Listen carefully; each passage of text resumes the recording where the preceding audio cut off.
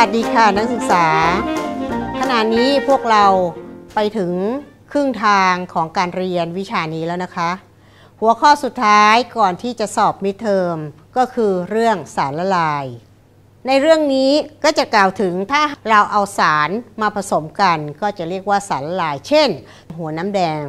เราจะเอามาดื่มเลยได้ไหมไม่ได้เพราะมันหวานเกินไปเพราะฉะนั้นไม่อร่อยเราก็จะต้องเอามาผสมกับน้ำแล้วถามว่าผสมเท่าไหร่ถึงจะอร่อยตรงนี้มันก็จะต้องเกี่ยวข้องกับสูตรหรือสัดส่วนหรือเรียกว่าความเข้มข้นนะเพราะนั้นเราก็จะเตรียมความเข้มข้นต่างๆให้ได้น้ำหวานที่ดื่มแล้วชื่นใจ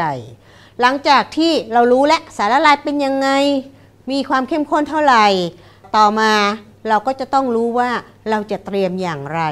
ในการเตรียมสารละลายนี้นอกจากเตรียมจากสารตั้งต้นแล้วอาจจะได้จากการเจือจางก็ได้นะคะพร้อมยังสู้ตายค่ะเมื่อกล่าวถึงสารละลายจะมีคำที่คล้ายกันอยู่3คำที่จะต้องแยกแยะให้ออกคือตัวทำละลาย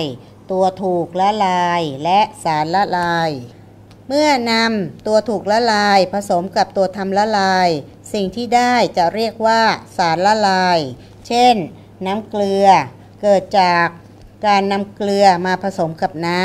ำแต่ถ้าหากว่า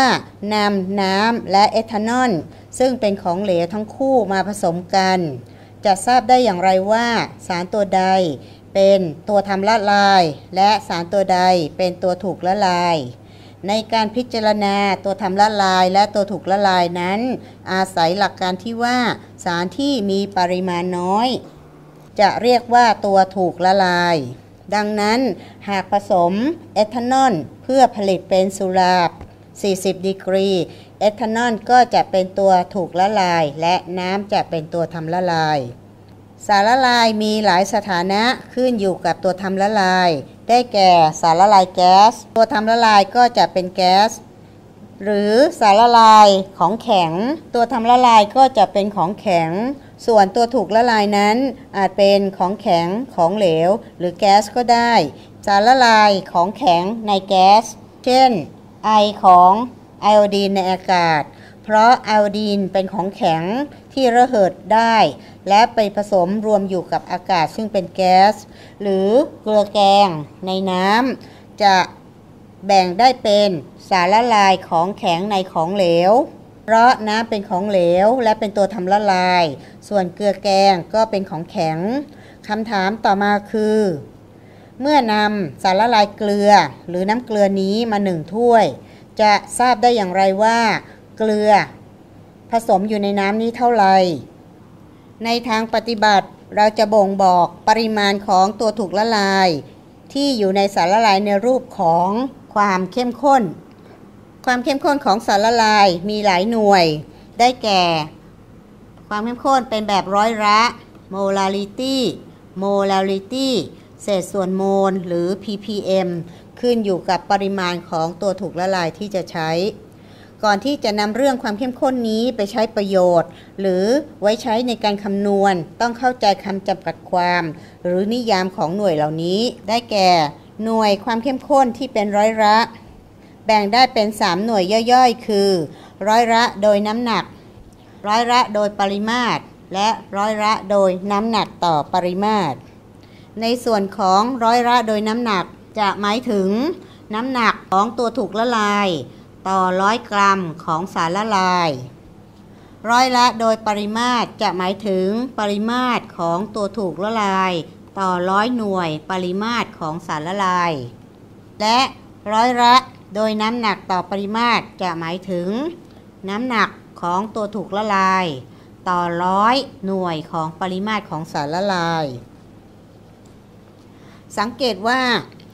ทั้ง3หน่วยนี้จะมีส่วนที่เหมือนกันคือปริมาณของตัวถูกละลายต่อ100หน่วยของสารละลายทั้งสิ้นและในแต่ละหน่วยจะแตกต่างกันที่เป็นหน่วยของน้ำหนักหรือหน่วยของปริมาตรดังนั้นหากไม่คำนึงถึงหน่วยการคำนวณก็จะผิดพลาดทันทีเช่นสารละลายโซเดียมคลอไรด์เข้มข้น 5% โดยน้ำหนักหมายถึงอะไรหมายถึง เราจะนำโซเดียมคลอไรด์มา5 กรัมละลายอยู่ในสารละลาย100 กรัมเพราะทุกอย่างต้องเป็นต่อน้ำหนัก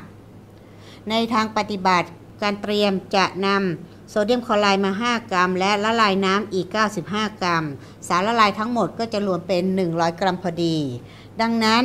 หน่วยของความเข้มข้นโดยน้ำหนักนี้มักจะใช้บอกความเข้มข้นเมื่อตัวถูกละลายเป็นของแข็งตัวอย่างหน่วยร้อยละโดยปริมาตรได้แก่สารละลายแอลกอฮอล์เข้มข้น 10% โดยปริมาตรหมายความว่าในแอลกอฮอล์นี้10 ลูกบาศก์เซนติเมตรจะละลายอยู่ในสารละลาย100 ลูกบาศก์เซนติเมตรสังเกตว่าหน่วยนี้ก็มักจะใช้กับตัวถูกละลายที่เป็นของเหลวส่วนหน่วยสุดท้ายคือร้อยละโดยน้ำหนักต่อปริมาตรเช่นสารละลายโพแทสเซียมคลอไรด์ความเข้มข้น 15% โดยน้ำหนักต่อปริมาตรจะหมายความว่ามีโพแทสเซียมคลอไรด์หรือตัวถูกละลาย15 กรัมละลายอยู่ในสารละลาย100 ลูกบาศก์เซนติเมตรในทางปฏิบัติก็จะนำโพแทสเซียมคลอไรด์15 กรัมมาละลายน้ำจนกระทั่งมีปริมาตรเป็น100 ลูกบาศก์เซนติเมตรอีกในหนึ่งก็คือในการเตรียมก็จะนำโพแทสเซียมตัวนี้มา15 กรัมแล้วก็เติมน้ำไป100 ลูกบาศก์เซนติเมตรนั่นเองเพราะว่าของแข็งมีปริมาตรน้อยมากเมื่อเทียบกับของเหลวหน่วยความเข้มข้นต่อไปคือ molarity ใช้ m ใหญ่เป็นสัญลักษณ์หมายถึงจำนวนโมลของตัวถูกละลาย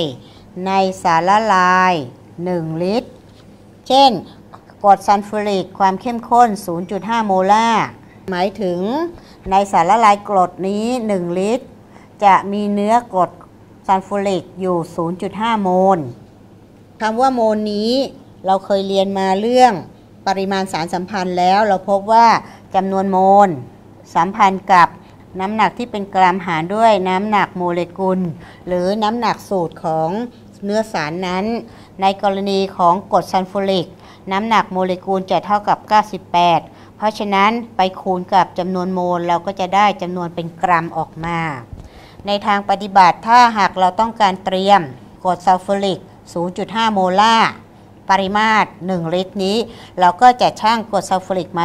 49 กรัมแล้วก็เติมน้ำลงไปจนได้ปริมาตรเป็น1 ลิตรหน่วยต่อมาคือ molarity เราจะใช้ m เล็กเพราะฉะนั้นต้องคอยดูดีๆว่า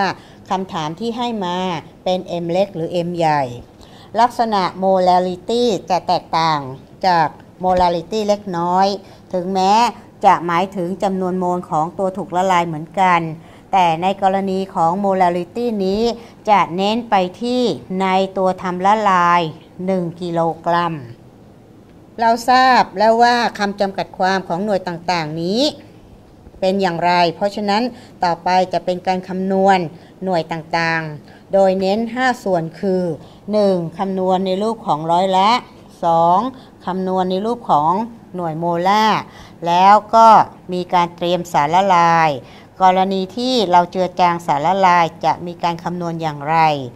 และสุดท้ายก็จะเป็นเรื่องของการเปลี่ยนหน่วยความเข้มข้นตัวอย่างการคำนวณเรื่องร้อยละเช่นติ๊กตอกเตรียมน้ำเชื่อมโดยนำน้ำตาลทรายจำนวน5 กรัมเติมน้ำปริมาตร50 ลูกบาศก์เซนติเมตรจากนั้นกวนให้น้ำตาลละลายจากคำพูดตรงนี้เราก็บอกได้ว่า 1. ขณะนี้น้ำตาลทรายซึ่งเป็นตัวถูกละลายมีจำนวน5 กรัมและน้ำก็คือตัวทำละลายมีปริมาตร50 ลูกบาศก์เซนติเมตรคำถามติ๊กตอกเตรียมน้ำเชื่อมก็คือสารละลายและความเข้มข้นกี่เปอร์เซ็นต์โดยน้ำหนักและกี่เปอร์เซ็นต์โดยน้ำหนักต่อปริมาตรในการคำนวณเราจะต้องตีโจทย์จากคำจำกัดความที่เราเคยมีตัวอย่างเช่นการหาเปอร์เซ็นต์โดยน้ำหนักหมายความว่าอย่างไรหมายความว่าสารละลาย100 กรัมจะมีน้ำตาลอยู่กี่กรัมก็มาดูจากโจทย์ จากโจทย์ให้น้ำตาลมาว่ามีกี่กรัมให้น้ำออกมาแต่ว่าเราจะต้องหาเป็นสารละลายให้ได้ดังนั้นในกรณีที่เอาน้ำตาลทรายมาผสมน้ำเราก็จะได้สารละลายซึ่งก็คือน้ำเชื่อมสารละลายอันนี้เกิดจากอะไรเกิดจากเอาน้ำตาลหน่วยที่เป็นกรัมมาบวกกับน้ำที่มีหน่วยเป็นกรัมเราทราบแล้วน้ำตาลคือ5 กรัม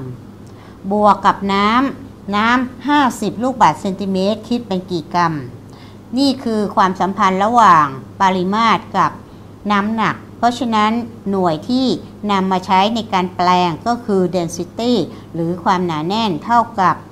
หน่วยที่เป็นกรัมหารด้วยปริมาตรกรณีที่เป็นน้ำทั่วไปความหนาแน่นจะเท่ากับ1 กรัมต่อลูกบาศก์เซนติเมตรดังนั้น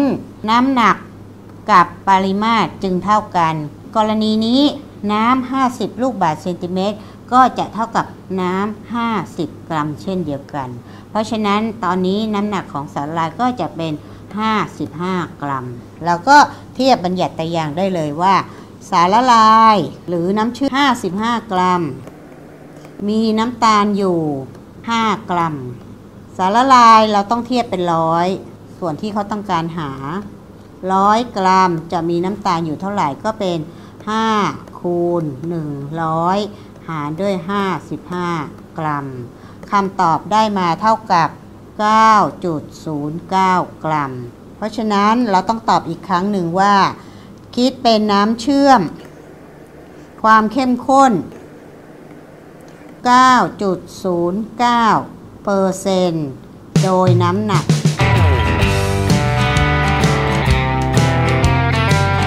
ต่อมาข้อขอเป็นการหาเปอร์เซ็นต์โดยน้ำหนักต่อปริมาตรหมายความว่าอย่างไรหมายความว่าขณะนี้สารละลาย100 ลูกบาศก์เซนติเมตรเพราะเป็นต่อปริมาตรจะมีน้ำตาลอยู่กี่กรัมจากโจทย์ให้มาแล้วว่ามีน้ำตาล5 กรัมปริมาตรของสารละลายพอจะทราบไหมเพราะนั้นปริมาตรของสารละลายก็จะเท่ากับปริมาตรของน้ำตาลบวกกับปริมาตรของน้ำปริมาตรของแข็งหรือน้ำตาลนี้น้อยมากเมื่อเทียบกับปริมาตรของเหลวเพราะฉะนั้นปริมาตรของสารละลายจะคือปริมาตรของน้ำได้เลยดังนั้นเราก็จะเทียบบัญญัติอย่างได้ว่าสารละลาย50 ลูกบาศก์เซนติเมตรมีน้ำตาล5 กรัมเทียบเป็น100 ลูกบาศก์เซนติเมตรจะมีน้ำตาลเท่าไหร่ก็จะเป็น5 คูณ 100หารด้วย50ก็ได้เท่ากับ10 กรัมคำตอบก็คือขณะนี้มีน้ำเชื่อมความเข้มข้น 10% โดยน้ำหนักต่อปริมาตร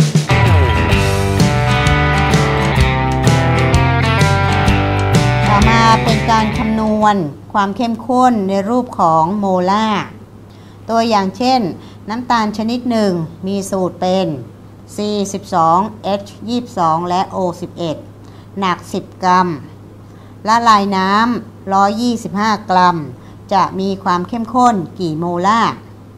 ในการคำนวณเราจะต้องแปลความหมายของคำจำกัดความเหล่านี้ก่อนคำว่าโมลาร์หมายถึงจำนวนโมลของน้ำตาลในสารละลาย1 ลิตรใน1 ลิตรนี้หรืออาจจะบอกว่า 1,000 ลูกบาศก์เซนติเมตรหรือ 1,000 ml ก็เหมือนกันเพราะฉะนั้นเราจะพยายามจะต้องตีความหมายให้มาอยู่ในรูปเหล่านี้ก็คือ1น้ำตาลซึ่งมีหน่วยเป็นกรัมต้องทำให้เป็นโมลน้ำที่เติมลงไป125 กรัมต้องทำให้เป็นปริมาตรให้ได้เขาให้น้ำตาลมีสูตรโมเลกุลเพราะฉะนั้นเมื่อมีสูตรโมเลกุลเราก็จะหาน้ำหนักโมเลกุลได้น้ำหนักโมเลกุลของน้ำตาลตัวนี้ก็จะเป็นคาร์บอนหนักเท่ากับ12ตัวนี้ได้มาจากตารางธาตุมีจำนวน12ตัว บวกกับไฮโดรเจนหนัก1มีจำนวน22ตัวบวกด้วยออกซิเจนหนัก16คูณด้วย11ตัวได้คำตอบเท่ากับ342หน่วยเป็นกรัมต่อโมลแล้วเราก็ทราบอีกหน่วยหนึ่งว่าโมลสัมพันธ์กับกรัมว่าโมลเท่ากับน้ำหนักที่เป็นกรัมหารด้วยน้ำหนักโมเลกุลเพราะฉะนั้นเราก็จะได้และสามารถหาได้ว่าน้ำตาล10กรัมนี้มีกี่โมลได้ส่วนกรณีที่เป็นน้ำ125กรัมเราทราบมาว่าน้ำมีความหนาแน่นเท่ากับ1เพราะฉะนั้นน้ำที่เติมเข้าไป125กรัมก็จะเท่ากับ125ลูกบาศก์เซนติเมตรด้วยเราจึงเขียนเป็นสมการและเทียบบัญญัติตัวอย่างได้เป็นว่าสารละลาย125ลูกบาศก์เซนติเมตรมีน้ำตาล10หารด้วย342อันนี้มีหน่วยเป็นโมลแล้วถ้าสารละลาย 1,000 ลูกบาศก์เซนติเมตรจะมีน้ำตาลเท่าไหร่ก็จะเป็น10หารด้วย342คูณ1,000หารด้วย125คำตอบได้มาเท่ากับ 0.23 โมลขนาดนี้เราได้เนื้อสาร 0.23 โมลในสารละลาย 1,000 ลูกบาศก์เซนติเมตรหรือ1ลิตรเพราะฉะนั้นเราตอบได้เลยว่าน้ำเชื่อมมีความเข้มข้น 0.23 โมลาร์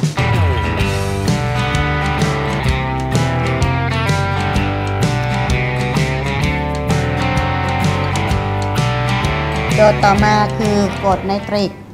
7.88 กรัมในสารละลาย1ลูกบาศก์เดซิเมตรคิดเป็นสารละลายกรดไนตริกเข้มข้นกี่เปอร์เซ็นต์และกี่โมลาร์เพราะฉะนั้นตีความหมาย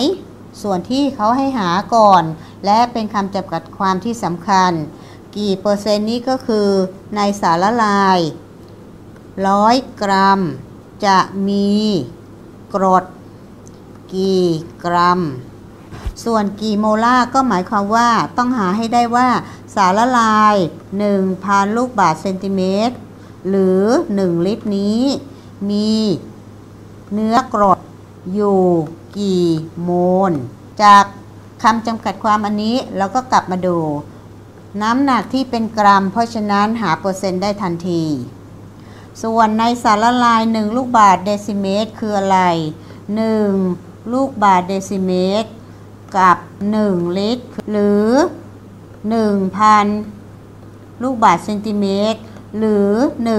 1,000 ml จะมีความหมายเท่ากันหมดเลยโดยที่ทางซ้ายจะเป็นหน่วยของเมตริกส่วนทางขวาก็จะเป็นหน่วย SI